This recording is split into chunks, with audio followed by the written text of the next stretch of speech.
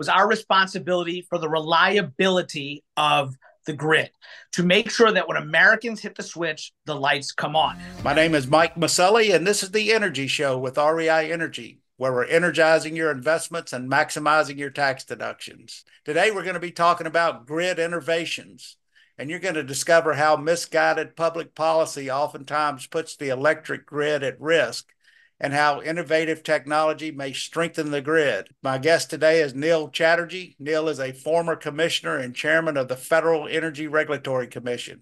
Well, Neil, it's great to have you on the show today. Thank you for having me. Yeah, so this is a very interesting topic to me. I've been reading a lot about some of the stuff that you've done, and I know you have a background in government and you're also an attorney. Could you give our listeners a little bit of information about yourself? Oh, yeah, absolutely. My name is Neil Chatterjee. I've been a long time fixture in the energy policy space. I was an aide in the U.S. Congress in the beginning of my career, worked in both the House of Representatives and then did about a decade with my home state senator, Senator Mitch McConnell of Kentucky. While he served as Republican leader in the Senate, I was his principal energy policy advisor. And from there, he was gracious enough to help me get appointed to serve a term as both commissioner and chairman of the United States Federal Energy Regulatory Commission, which in my view is the principal energy regulatory body in the United States of America. And so during my service, both in Congress and at the commission, I feel that I've had a front row seat. I've been quite fortunate to see many of the critical energy policy issues of the day up close. And now in my post-government career, I'm in a position where I'm able to share some of my experiences and expertise and hopefully inform people about the significance of some of these really important issues.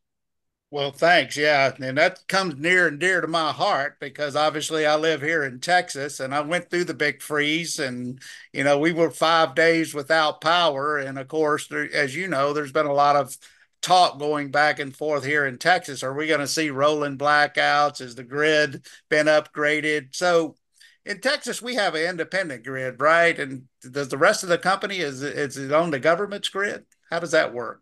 So that's a great question. So we've got and the Federal Energy Regulatory Commission, or FERC, is the government body that has oversight of the competitive wholesale markets around the country, with the exception of Texas. As you mentioned, ERCOT, the market overseer, the regional transmission organization, if you will, is not subject to FERC jurisdiction in Texas, although FERC does have jurisdiction over reliability rules and the such, and FERC plays a role in evaluating applications for natural gas pipelines. But generally, FERC does not oversee ERCOT in Texas. But there are several other regions of the country, the New England states, New York, the Mid-Atlantic, kind of the Midwest, Big Ten states, California. They're organized in these regional transmission organizations, these independent system operators. They're competitive wholesale power markets, and FERC oversees those power markets. And then you have regions of the country like my home state of Kentucky and many parts of the Southeast, as well as some parts of the West, that have traditional state-regulated, vertically integrated utilities. And so there's sort of a couple of different flavors to the generation, distribution, and consumption of power in the U.S. Well, in your opinion, is it better to have an independent or is it better to be part of the whole big infrastructure, like Texas being independent or ERCOT? We're jumping right in. So I will say I was still at FERC when Winter Storm Uri occurred. And, we really did a deep dive into what were the triggers. One of the unique attributes about Texas that for a number of years people envied about the market design in ERCOT was that it's an energy-only market. There's no capacity market. In the aftermath of Uri, there have been some experts who have felt that if Texas had a capacity market, then perhaps some of the worst impacts of the rolling blackouts and brownouts that occurred wouldn't have had if Texas had those capacity payments for that sort of in case of emergency, to simplify it. Similarly, look, Texas is not interconnected to other parts of the grid because Texas wants to maintain their independence. And I learned this firsthand, working very closely with former Energy Secretary Rick Perry. One of the first things Secretary Perry told me when I took my seat at FERC was, don't mess with Texas. There has been some analysis that showed that if Texas had been interconnected to other regions, then perhaps those regions could have transferred surplus capacity and perhaps avoided some of the worst impacts of that of the aftermath of Uri. Bottom line, these are all really, really complicated questions. I think too often folks try and simplify them to say, well, Texas, is it good to be independent or is it good to be interconnected? There's pros and cons to both, and they're really, really complicated. And the truth is, it's a lot of gray, but gray is tough to cover in print or on a podcast or in a news clip, not on that all that complicated gray, which is really where a lot of this policy plays out. Yeah. Well, I like the independence. Obviously, that's one of the reasons why I live here in Texas. So as of right now, I'm glad we are independent the way the country seems to be going. I mean, but, in the end, I mean, Texas has a lot of new residents. Obviously, there's a push for green energy now, which, as you know, I mean, obviously the government is trying to force people into it as opposed to, giving them an option. So electricity is coming a lot more important, right? I mean, because, if you're going to have all these electric cars running around the country, I mean, when you look at the electric grid, I mean, how are they going to, if they are able to do this, I mean, how are they going to accomplish it with the way the grid is today? Look, electricity has always been important. The reality is electricity is the one thing that touches every single American. Right. But we are so fortunate in this country that we take electricity for granted. I felt that my foremost responsibility when I was at FERC and that of my colleagues was our responsibility for the reliability of the grid to make sure that when Americans hit the switch, the lights come on. And that's a really, really complicated process with a lot of variables. And I think most Americans don't even think about it. They just hit the switch and they hope the lights come on. And when they don't, it's a real problem. Yeah. Our grid is in a period of transition right now. What we are seeing is the business case for clean energy, renewable energy is improving. Texas is at the epicenter of it. It is a huge renewable power state. As the costs of renewables coupled with natural gas come down, there are real exciting opportunities to transition the grid. But we're doing so at a time when we're trying to electrify more and more things. You're talking about electrifying the automotive fleet and moving to electric vehicles. People are talking about electrifying buildings. There's, significant new energy consumers coming into the fray. You think about cryptocurrency and Bitcoin mining, data centers, which are big, huge consumers of energy. And let's see what AI drives in terms of energy consumption. So you've got a situation where the grid is transitioning. We're retiring sources of generation that we have relied upon for that reliability, for that consistent power. We're replacing those resources at a time when we are putting more and more demand on the grid for electricity while simultaneously contending with extreme weather events. It's a really, really, really complicated and difficult conundrum that policymakers, regulators, consumers all have to think through very carefully. A lot of the policymakers, obviously they're trying to, move a lot faster than the grid is able to be upgraded. And, in last week, I guess, or actually a couple of days ago, you're starting to hear a lot of pushback from these bigger companies that, had contracted to do these offshore wind projects. And now they're saying that, they're not economical. You look at as far as that. So a lot of these companies are starting to push back and saying that, we can't make any money doing these huge projects. And so, I know one of the things that you talk about a lot that I'm very interested in is the fuel cell technology. So can you touch a little bit on that, on how that differs from solar and wind? Yeah, I'll get to fuel cells in a second, but what you raised is a really, really critical point that I've been harping on. And that is that, increasingly energy has become too interesting.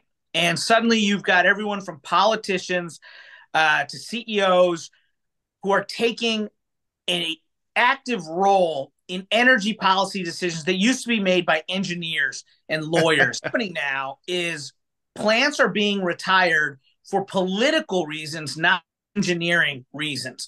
You've got governors and local officials who are taking fossil fuel plants offline when they're still necessary to maintain reliability.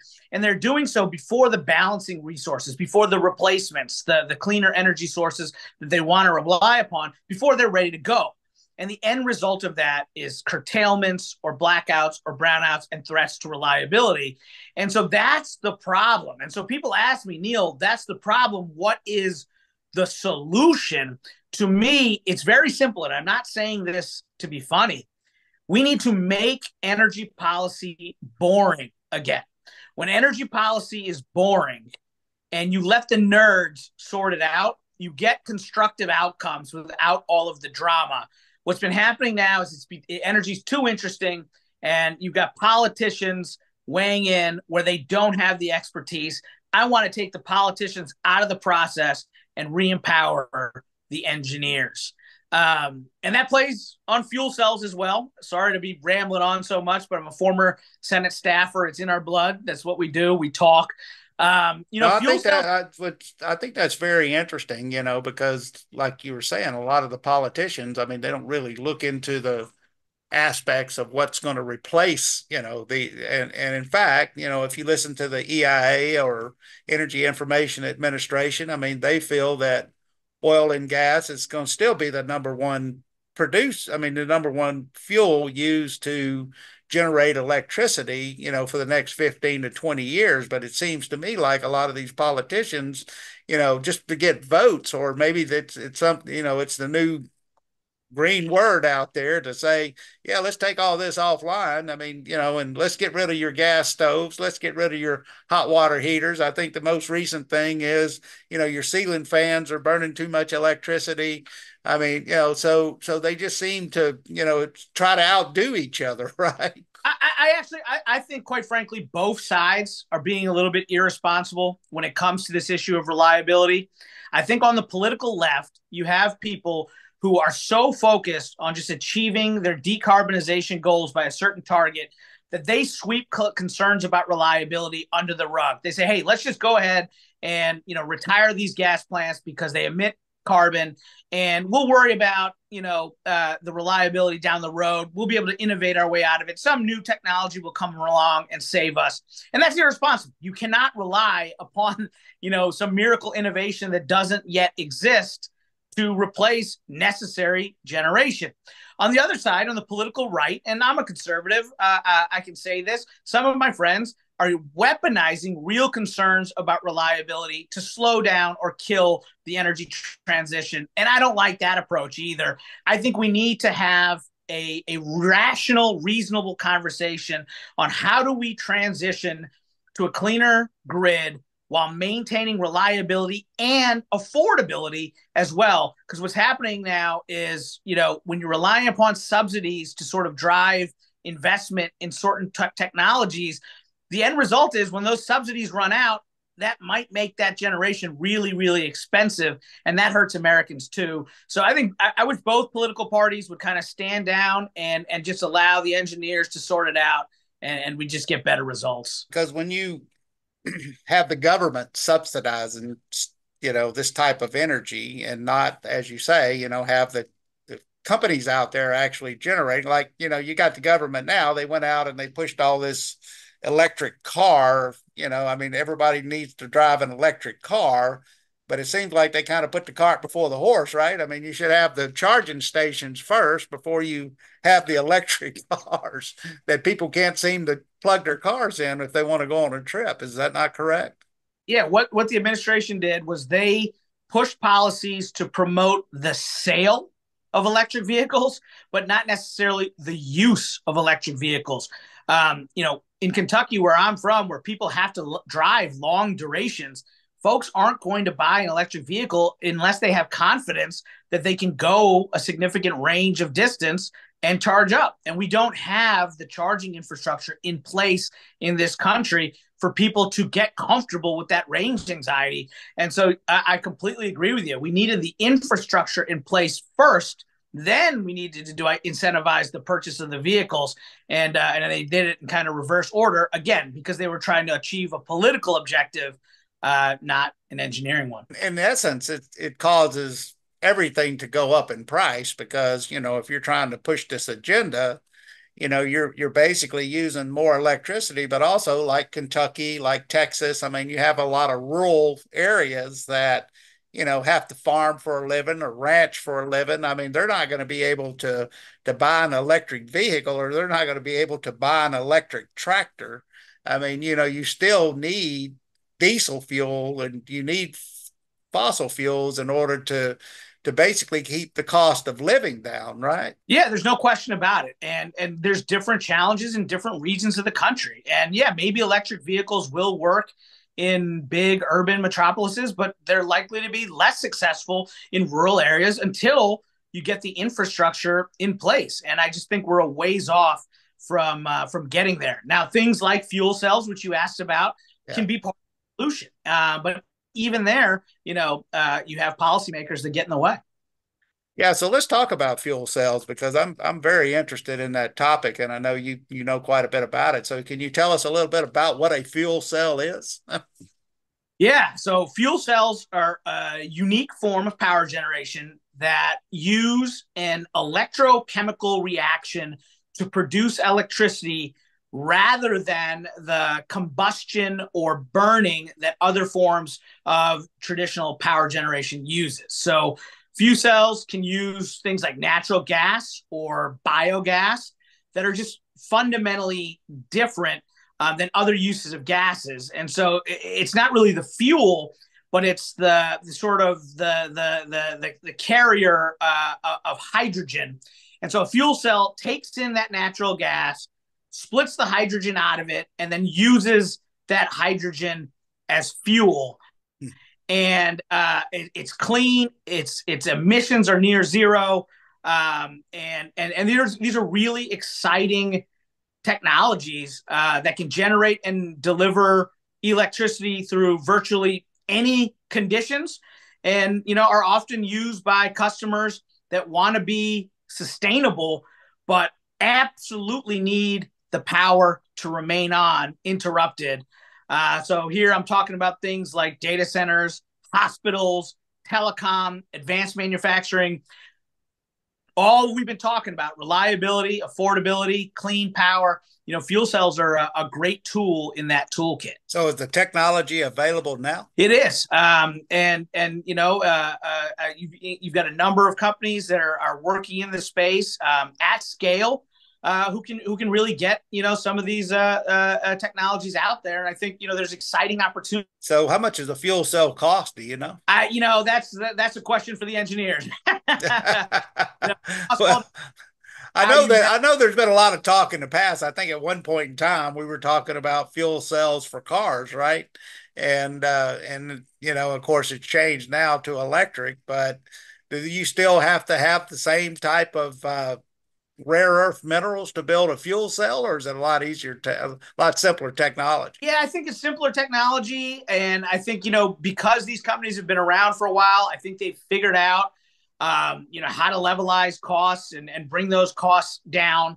But again, I defer to the accountants and the engineers on what the core costs are. So what is the Biden administration? What's their position on fuel cells? It's kind of interesting. The Biden administration, a lot of Democratic governors who are dealing with this, they're in a weird spot. On the one hand, they like fuel cells because fuel cells provide more distributed forms of energy. They have near zero emissions, and they're intrigued by that possibility. On the other hand, because the underlying feedstock in many cases is natural gas, and you're seeing increased hostility from Democrats towards natural gas, that puts some of these folks in a bind. And as with many things with the Biden administration, sadly, they often find themselves talking out both sides of their mouth. Yeah. On the one other hand, you've got places. You look at a state like California, which has got some really innovative companies that are banning natural gas and banning natural gas hookups in certain parts of the state. fuel cells could play a huge role in helping California decarbonize while maintaining reliability and affordability. But when you've got jurisdictions that are banning natural gas, it complicates things. So, I think this is just one of those areas where, trying to balance environmental, political goals with engineering and reliability goals just comes into conflict. So do fuel cells, do they operate independently of the grid, or do they have to work with, I mean, do they sell electricity to the grid? How does that work? Fuel cells are very flexible and they can be deployed either behind a customer meter or as part of the utility distribution function itself. And so I don't want to get too deep into the weeds here. Right. But basically, a fuel cell can be deployed in what's called a grid parallel mode, which means it's interconnected to the grid and will cease operating if the grid goes down. They're more commonly deployed in a microgrid format, which will kind of isolate itself for the grid and continue operating if the grid does go down. I see. The simple way to explain everything that I've just laid out is they're very flexible. Yeah, no, that's a very interesting technology. And I mean, has the military been using that technology in the past, or is it basically larger companies? I think it varies. I think, I know enough about some of these companies to know that they're working, with the Department of Defense and trying to market these technologies. Again, I'm not close enough to it to tell you at what level and where in the country and who's utilizing them. But, when it comes to reliability of power, there's no more critical need for reliability when it comes to ensuring the military readiness of our troops. They got to have power at all times. And so I think, the Defense Department is very good about ensuring that we have reliable power to support our troops. You've been in government for a while, and I kind of want to ask this question, as far as, as we talking about a little bit earlier, that, one side is very extreme. The other side, has their own agenda. It seems to me, as we change administrations, whether we're going from Republicans or we're going from Democrats, that it seems the taxpayer is the person that always gets caught in the middle, because you've got, like, for example, the Biden administration. I mean, they're very extreme right, and they want to do away with fossil fuels. And then, of course, if Trump gets reelected, or if we get a conservative back in the White House, then we're going to go the opposite direction, right? So everything's going to shift back, and hopefully you get some people in the middle, that some moderates that kind of basically look at the overall big picture instead of one extreme to the left. Do you think that'll ever happen again in Washington, or are people just so divided? One of the reasons I really sought out the opportunity to serve on the Federal Energy Regulatory Commission and including as chair is I really feel that FERC is a beacon of stability in an otherwise volatile landscape. What do I mean by that? You said it perfectly. You look at EPA. EPA went one direction under the Obama administration, went a completely different direction under the Trump administration, and has now whipsawed even harder in the other direction under the Biden administration, and could whipsaw again if President Trump is back in the White House or another Republican gets in there. When you're talking about energy investments in communities, these are not 1 or 2 year investments. These are oftentimes 10, 20, 30-year investment decisions, and it is maddening to try and peg those decisions to the political pendulum wildly swinging back and forth. What makes FERC unique is, one, it's an independent agency. So when I was chair, I wasn't like a cabinet official that reported to the president. I was independent. It's also got a bipartisan configuration. So FERC has 5 members. No more than 3 can serve from one political party. So you're always going to have people from the other political party on the commission. So when I was chair, there were Democrats on the commission who held me accountable. And if they thought I was going too far in one direction, they could write dissenting opinions and make legal arguments to try and slow down what I was trying to do. Similarly, today, under the Biden administration, there's a Democratic chair of the commission, but there are Republicans there who are holding that Democratic chairman accountable. So FERC really is sort of that stability. Did FERC go in a different direction under my leadership than my predecessors in the Obama administration? Absolutely. But it wasn't a dramatically different direction. Similarly, FERC's gone in a different direction under the Biden administration than it did when I was leading it, but it's not a dramatically different direction. And that's really, really important, because when it comes to something as important and critical as electricity, you just don't want politics to kind of interfere with it. And that's why FERC is sort of this bastion in an otherwise really politicized landscape. Yeah, no, I agree with you 100%. I mean, I think a lot more of our agencies need to kind of be pushed away from just being a political arm of the current administration, because in the end, I mean, it seems like we take 2 steps forward and then 3 steps backwards every time, something changes, because obviously they've got different point of views. And, if you're saying, that you have people on both sides, that's a lot better. I would much prefer EPA to be structured like FERC, bipartisan configuration.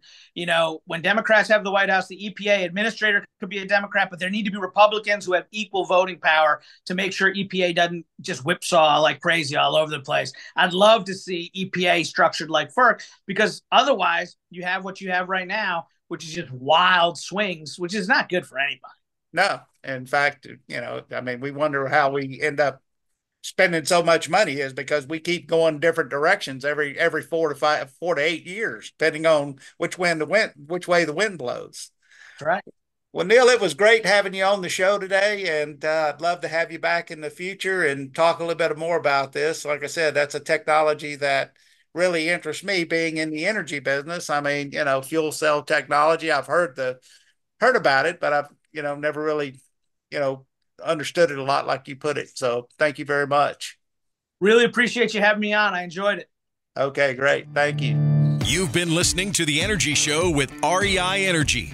Energize your investments and maximize your tax deductions. To learn more, go to reienergy.com.